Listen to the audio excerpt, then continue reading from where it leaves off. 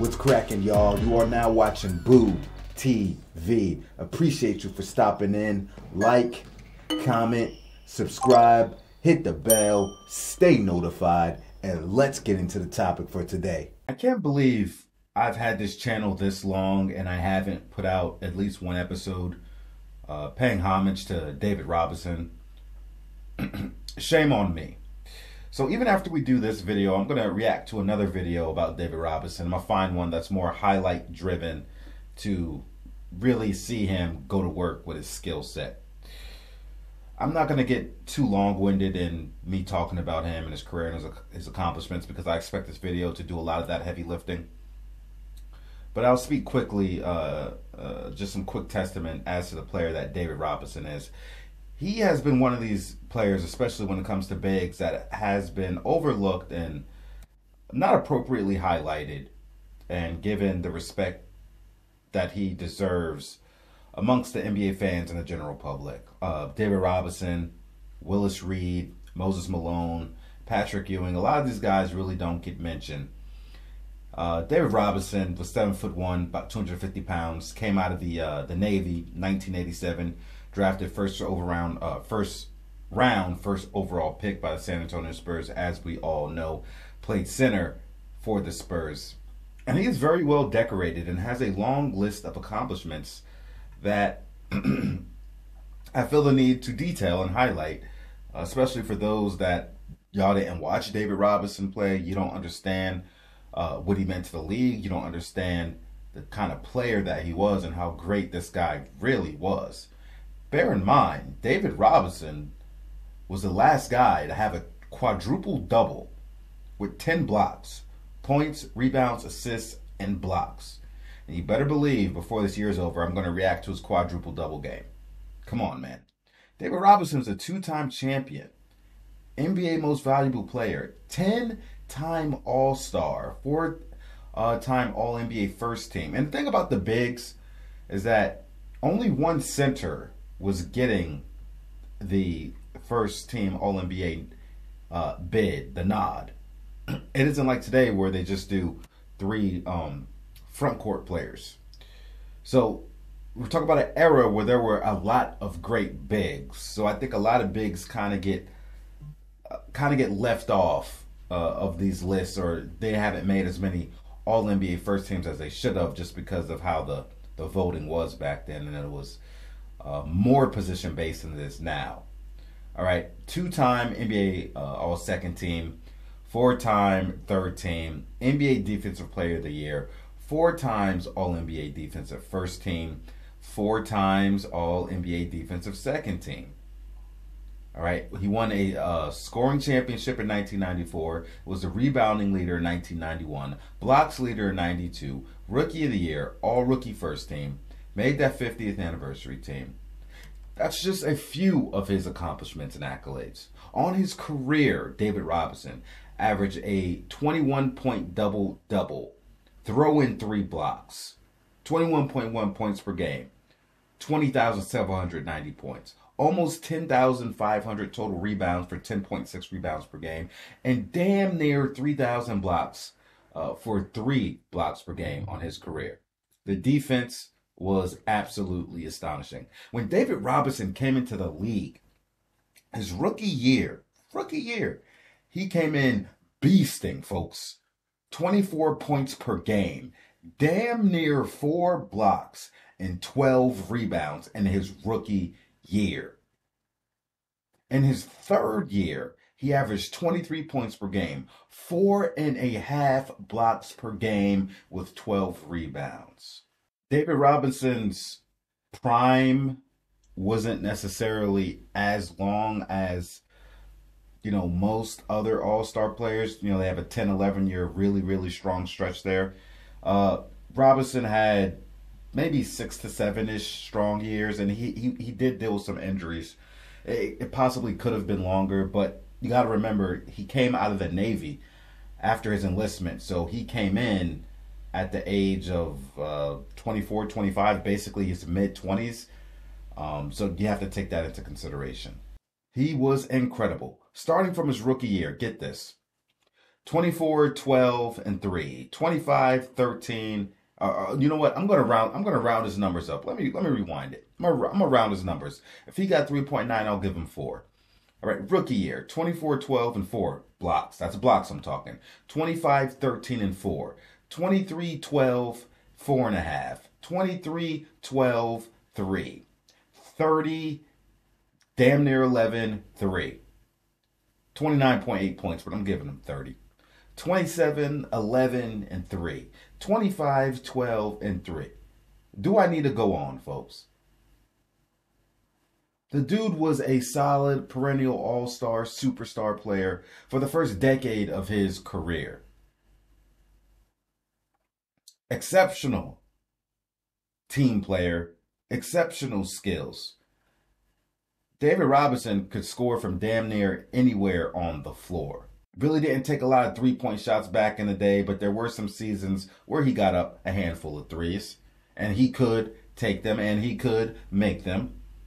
David Robinson, for his size, forget for his size, he was extremely agile. He was extremely quick off his feet. He was fast. He could score in the low post, in the paint.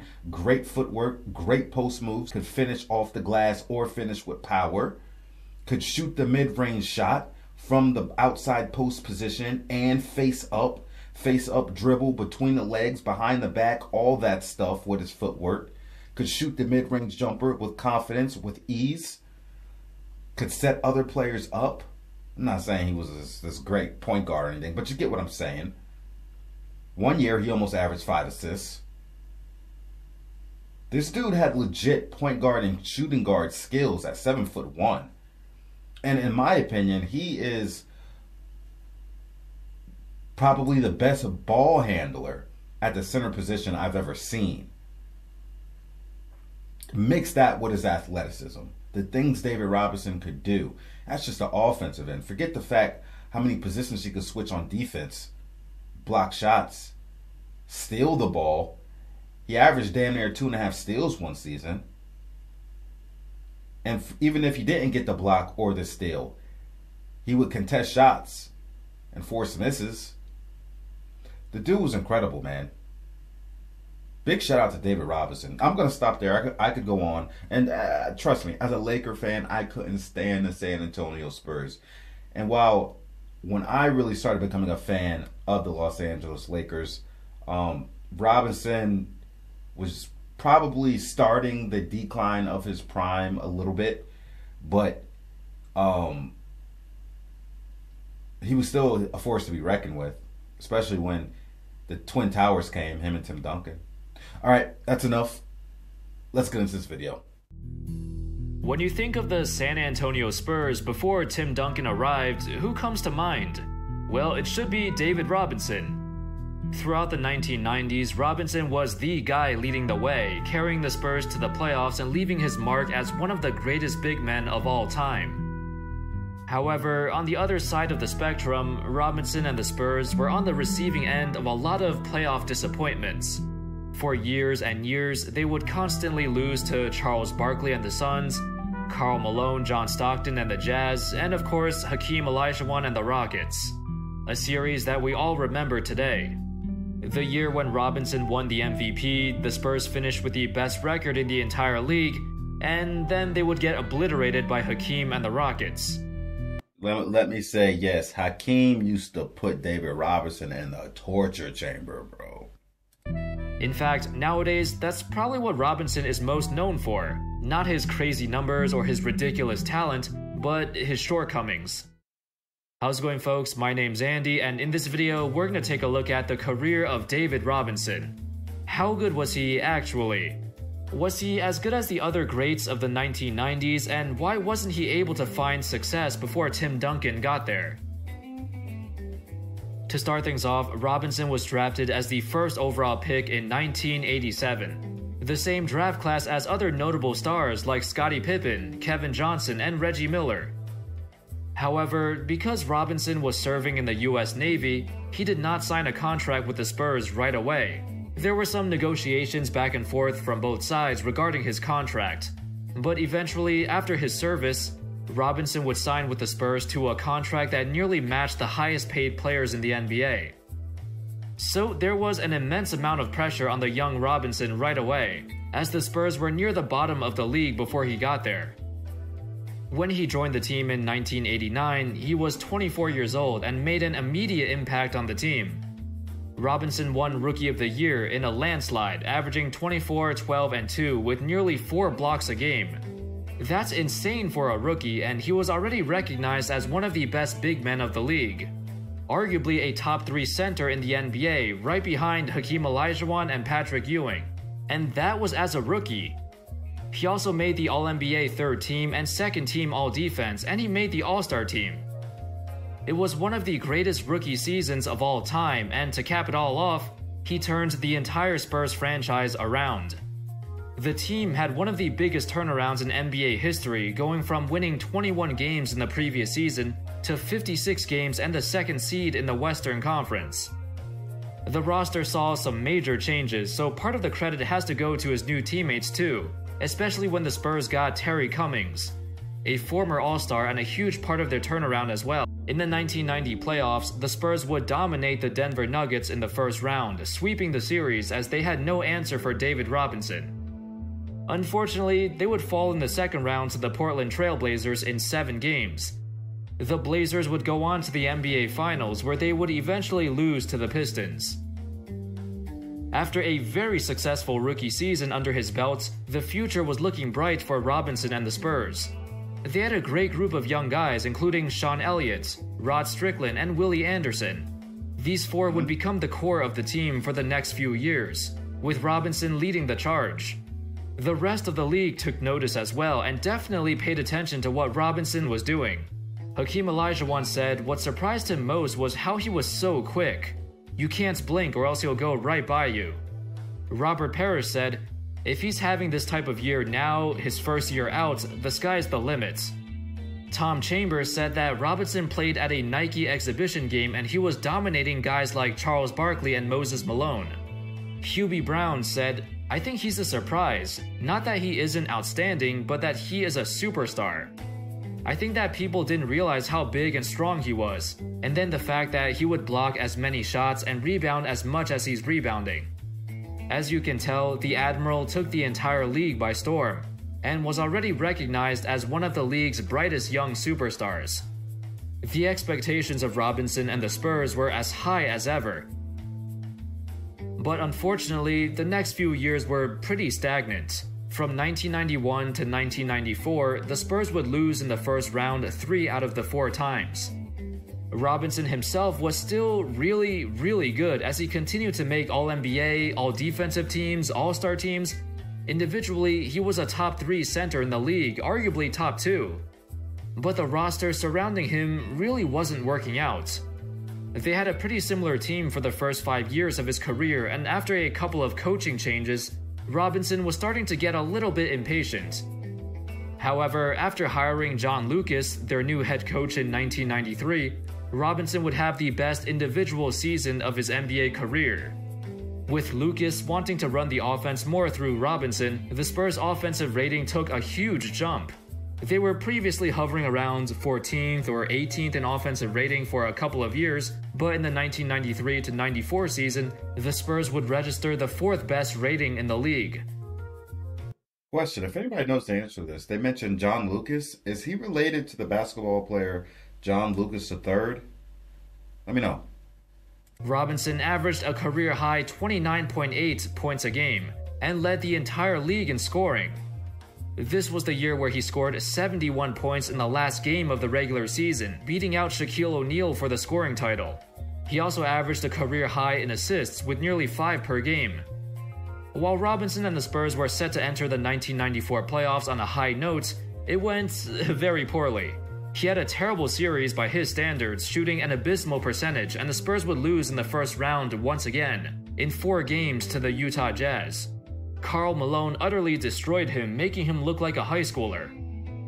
Afterwards, despite Robinson's very successful season, coach John Lucas got fired and the Spurs went back to the drawing board. The following season would be the best one yet. In the 1994-95 season, the entire team wanted redemption. They finished with a 62-20 record, and up until that point, it was their best record in franchise history. Robinson was named the MVP to the delight of his teammates and the organization, but to the dismay of his biggest rival, Hakeem Olajuwon. The Spurs would have their best playoff run of the Robinson era, reaching the Western Conference Finals. Unfortunately, the run would stop here. This time, it was Hakeem Olajuwon, hungry and prideful, as he watched the commissioner hand the MVP trophy to Robinson. As his teammate said, that was a mistake as they handed him the trophy before the series started. Hakeem would play the best series of his entire career against the Spurs, averaging over 35 points, 12 rebounds, 5 assists, and 4 blocks. God damn. On the other hand, Robinson, well, he didn't have a terrible series, but it was clear he was getting outplayed left and right by Hakeem. After losing in 6 games, Robinson took this loss harder than anyone else. He knew that him and Hakeem were 2 of the top centers in the league, and they would always be compared to each other in the media. Hakeem has always outplayed him before, but this time, Robinson was the reigning MVP and everyone thought this would be his year. It just wasn't, and once again, Robinson got sent home after an underwhelming series. So, what is it with Robinson's game that made him drop off during the playoffs? You could tell from looking at his numbers, his playoff stats see a drastic drop-off from his regular season numbers. Is he simply not good enough? Is he getting outplayed? Yeah, that is true, and to be honest, part of it had to do with Robinson's approach to the game. He was very dominant in the regular season, but he was also a rather predictable player. He did not handle double teams as well as other bigs, and his offensive game sometimes looked very stagnant. Very predictable post moves, and he wasn't super adept at finishing with his right hand. That's why a lot of older, more experienced teams with more experienced big men like Hakeem or Karl Malone knew how to defend him to limit his effectiveness. Fast forward a bit, and before the 1996-97 season started, Robinson threw out his back, and then later on he broke his foot. This caused him to miss all but 6 games of that season. Yep. Greg Popovich, who was previously the Spurs GM, decided that, I'm going to coach this team by myself. And thus, he named himself the new head coach. And they I never knew Pop was the GM at one point. Lost a lot of games. But in hindsight, this whole disaster of a season was a blessing in disguise. The Spurs won only 20 games and was granted the #1 pick of the 1997 NBA draft. The pick that they used to draft, Tim Duncan. Almost immediately, Duncan would take over the team and become their best player. Robinson would become a 2-time champion, once in 1999 and again in 2003. By this time, he was merely a role player, a great role player nonetheless, but the Spurs were moving in a different direction. And after 2003, Robinson would retire. So, how good was David Robinson actually? Well, he was pretty damn amazing, one of the best players of the 1990s, but he got overshadowed by others. Individually and statistically, his numbers were just as impressive as a guy like Hakeem or Patrick Ewing or Shaq. I would still put him as a top 10 or maybe top 8 center of all time. Another knock on him is his longevity. His prime was relatively short compared to other superstars, as he only really had 6 or 7 seasons where he was a legit superstar. I guess that's partly because he entered the NBA at the age of 24, which is on the older side. Also, he was one of a few players who ever recorded a quadruple-double. Anyway, let me know your thoughts on the Admiral.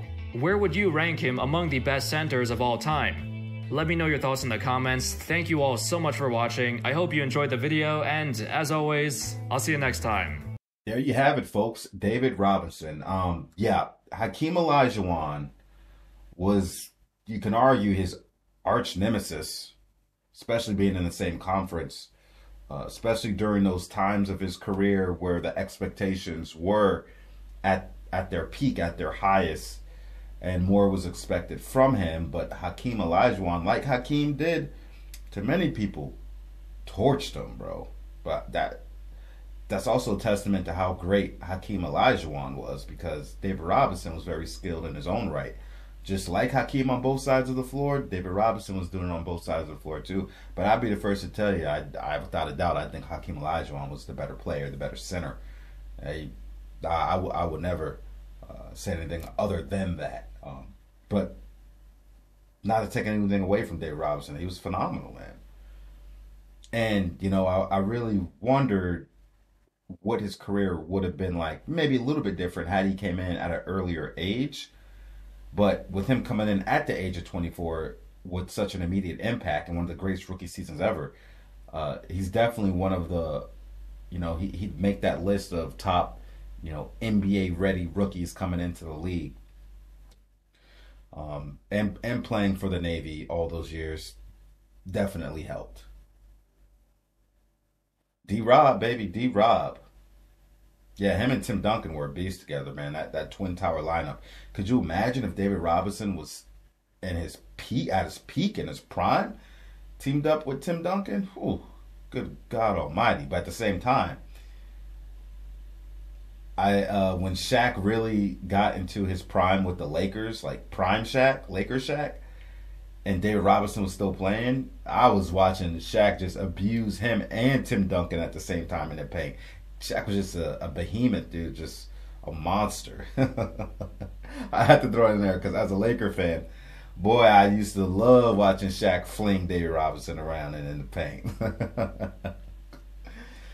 Can't stand no San Antonio Spurs, man. They stopped our four-peat, our potential four-peat. Them damn San Antonio Spurs. Arrgh. Anyway, that's all I got to say about it. I'm going to wrap this up here, and then I'm going to do some more David Robinson content because it's a shame I'm just now getting to him, all right? Y'all let me know what you think about it. Are you a David Robinson fan? Are you a Spurs fan? Please share your opinions with me. Like, comment, subscribe, hit the bell, stay notified, and I'll catch you on the next one. We out, baby.